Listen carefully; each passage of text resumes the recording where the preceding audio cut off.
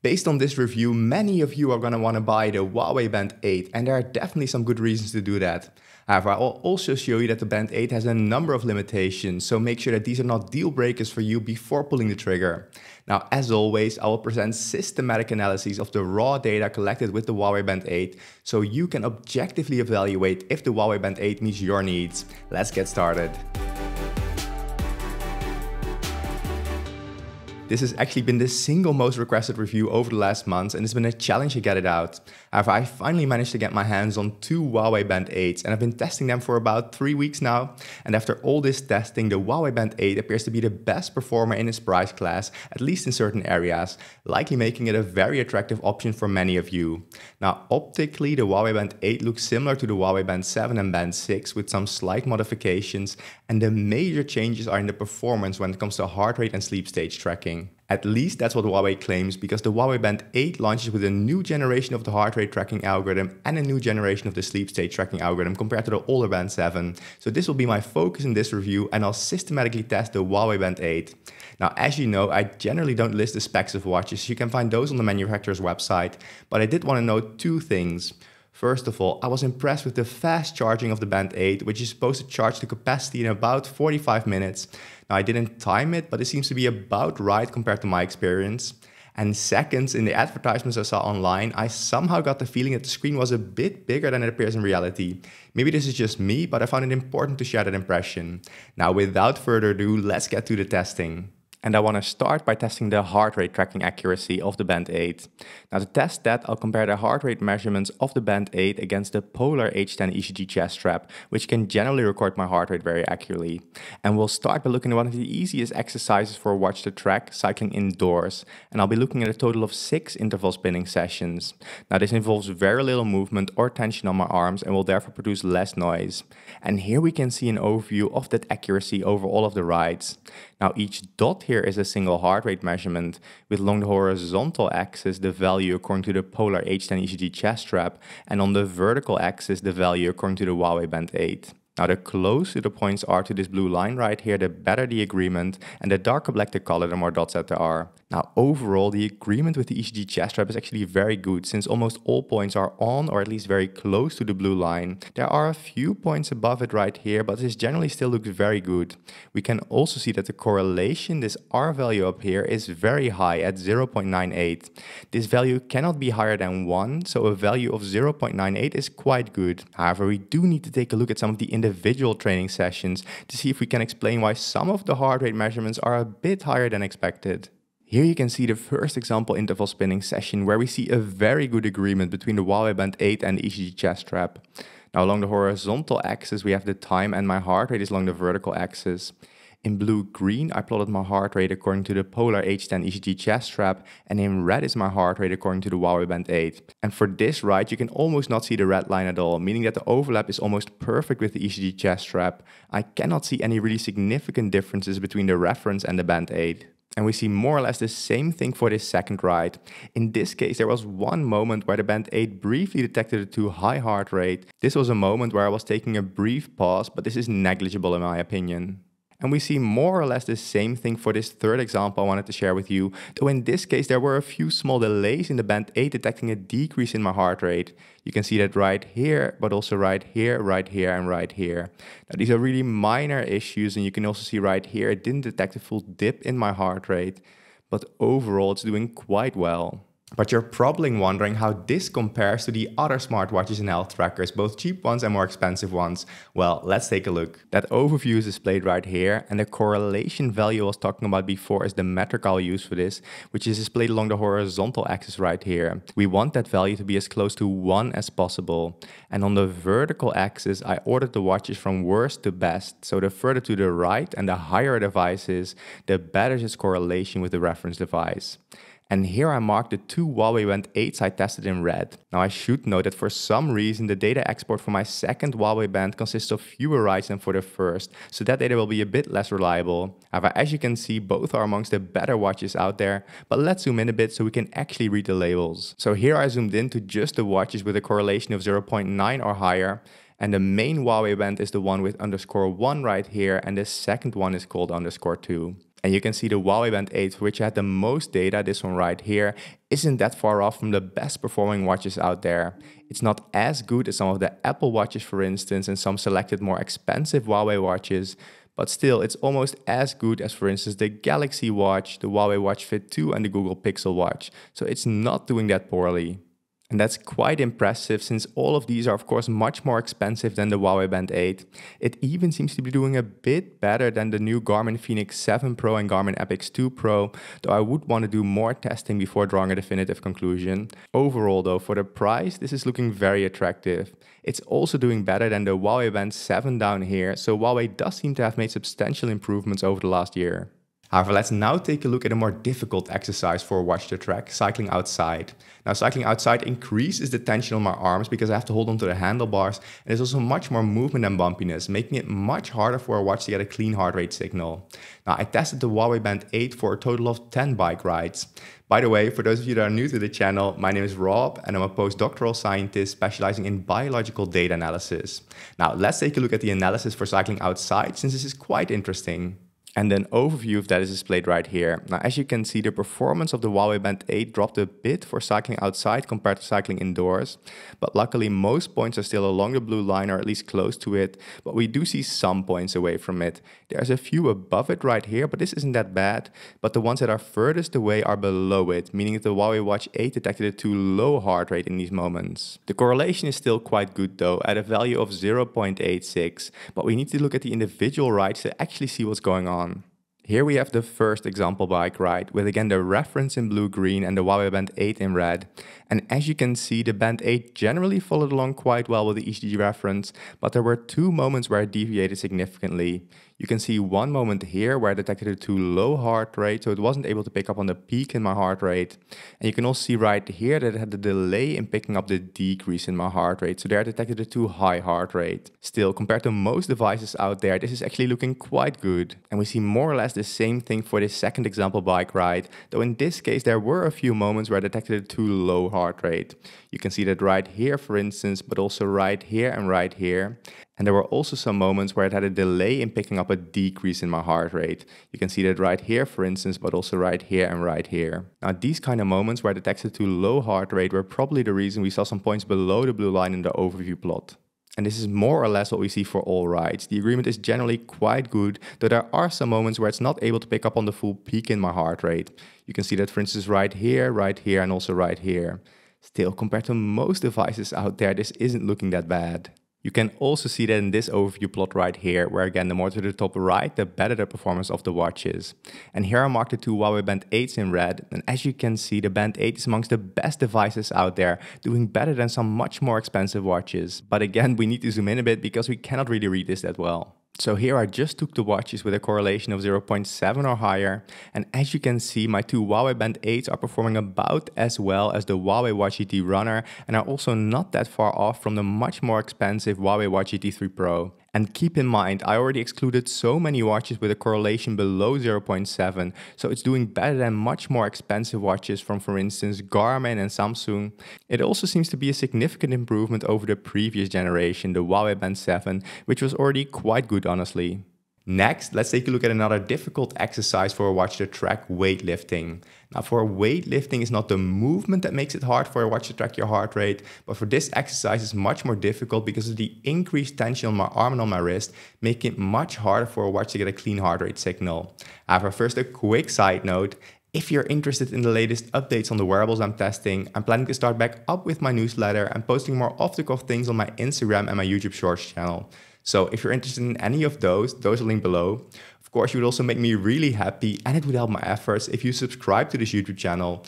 But of course, this is totally up to you. Now, enough self-promotion. Let's take a look at the performance during weightlifting, which I tested during a total of 4 training sessions.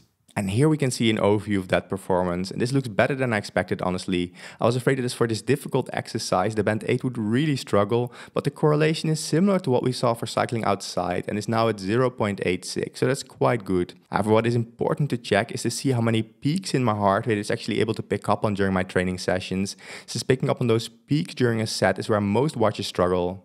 That is displayed right here for the first training session, and as you can see, the Band 8 was able to pick up on most of my peaks in my heart rate, at least to some degree, so that looks very good compared to the competition out there. It's not perfect, so it misses some of the peaks. You can see that, for instance, right here, but also right here. Still, overall, most of the peaks in my heart rate were indeed detected. Most watches actually missed most of the peaks almost completely. Now, this second session actually looks a bit worse, where in the beginning it missed some of the peaks. Still, later in the session, it was able to pick up on all the peaks in my heart rate again.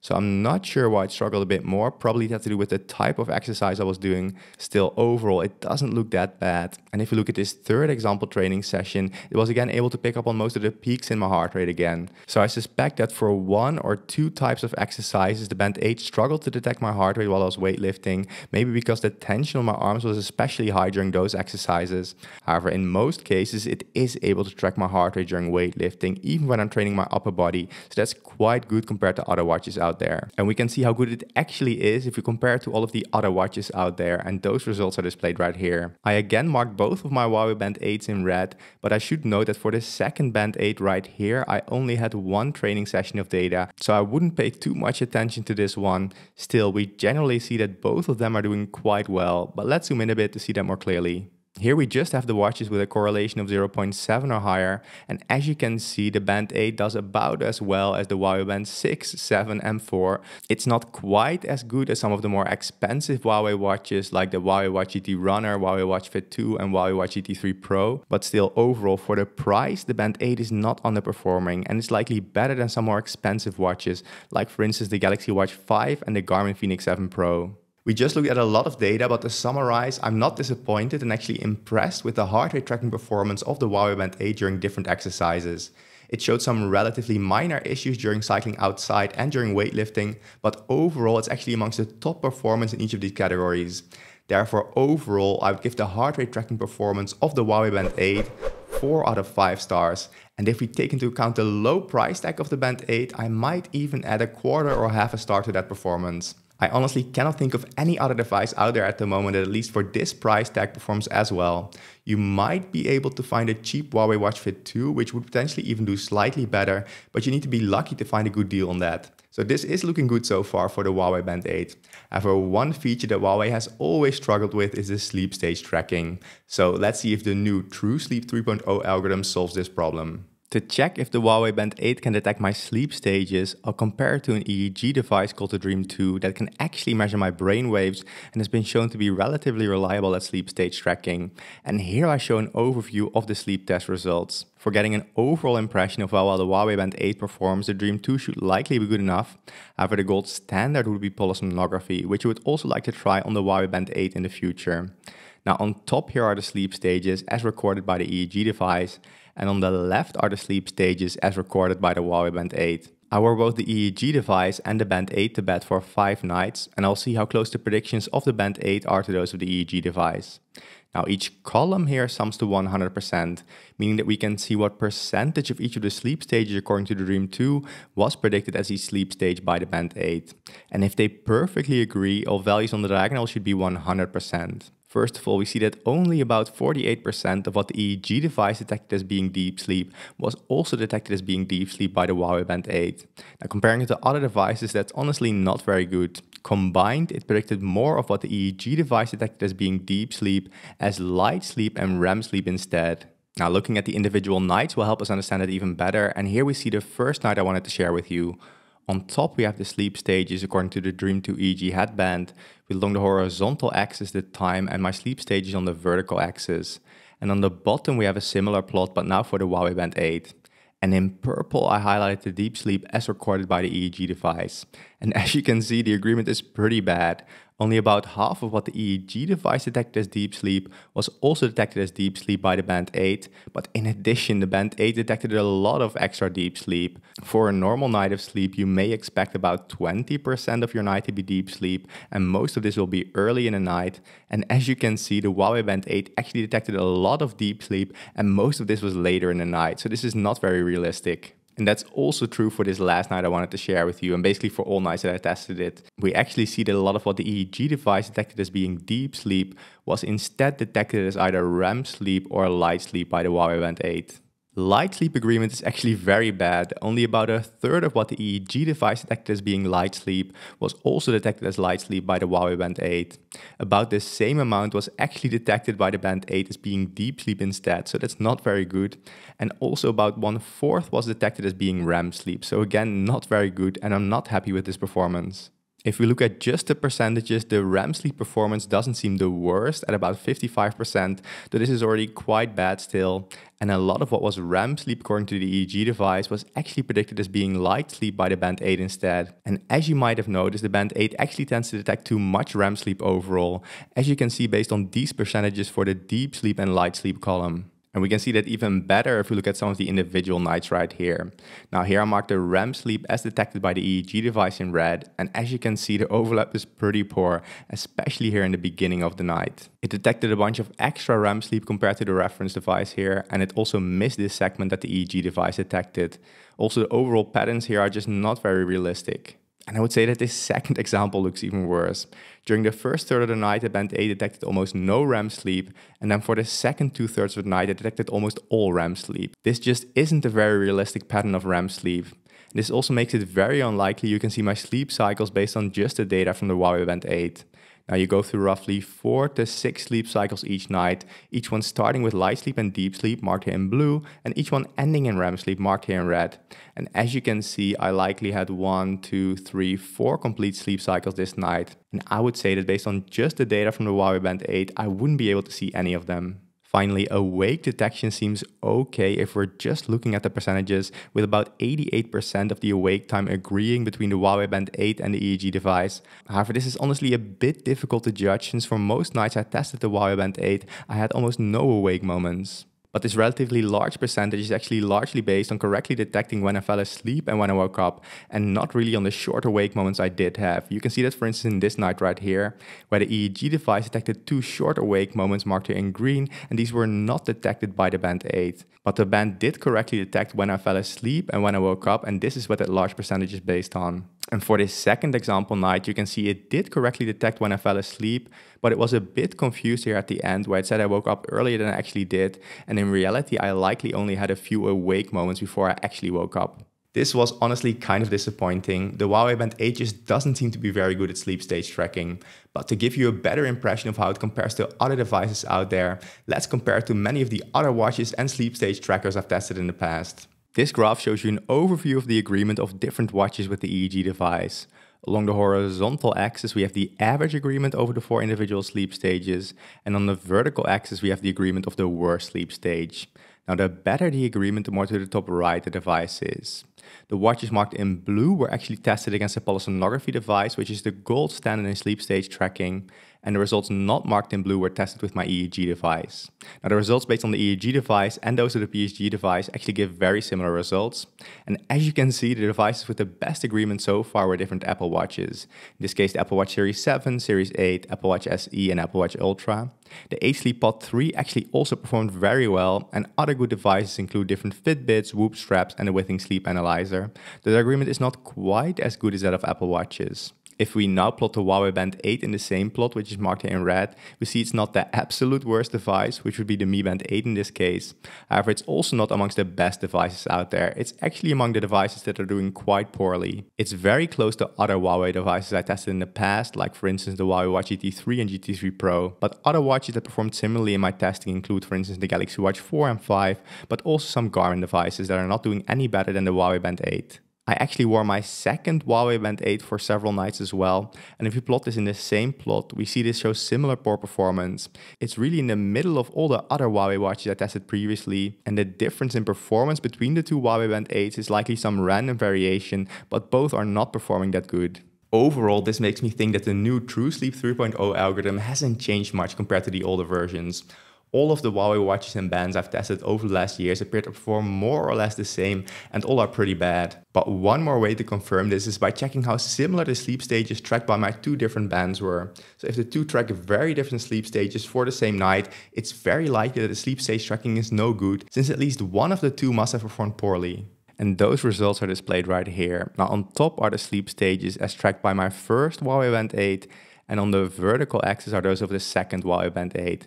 And I again normalized each column to 100%. First of all, we see that comparing the two watches, only about 52% of what the first watch detected as deep sleep was also detected as deep sleep by the second watch, so that's not very good. And we see the same thing for light sleep. There's only a 50% agreement in terms of light sleep, so that's not good. And REM sleep is even worse, where only about 42% of what was REM sleep according to one watch was also detected as REM sleep by the other watch. Now, awake time is again very tricky to judge since both watches detected almost no awake time, but the awake time that was detected by this watch did not agree at all with the other watch, and 100% of the awake moments detected by my first Huawei Band 8 was detected as light sleep instead by the other Band 8. But again, this is difficult to judge since both detected so few awake moments. Well, for me, this confirms that the sleep stage tracking is just bad.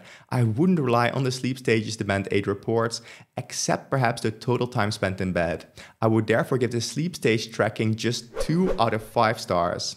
So that leaves us in a bit of a pickle. The heart rate tracking is really good, but the sleep stage tracking is really bad. So should you buy it?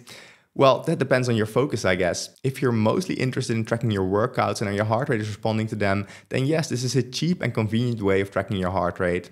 However, keep in mind that the sleep stage tracking is likely just very bad, so in the end it's really up to you. This also makes it difficult for me to give an overall mark to the Huawei Band 8.